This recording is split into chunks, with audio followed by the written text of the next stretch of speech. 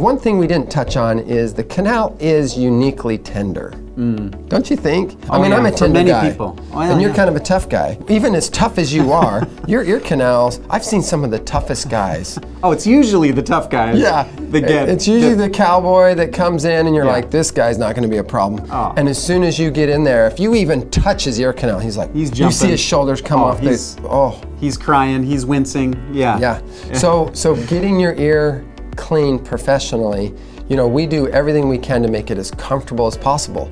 But the truth is, it's not like you're scraping. Like I can feel that when I just touch on my hand, but that ear canal, with it going from a cartilage soft state, you get in about, you know, a third in, and it starts moving into skin on bone. It's really tender. You're into the labyrinth now. The deeper you go in the ear canal, the more tender it gets. The closer you get to the eardrum, the more tender the canal is. And it is a good idea, if you're concerned about wax, go to a professional that does earwax. We are weird. We actually really enjoy it. Yeah. We do it a lot.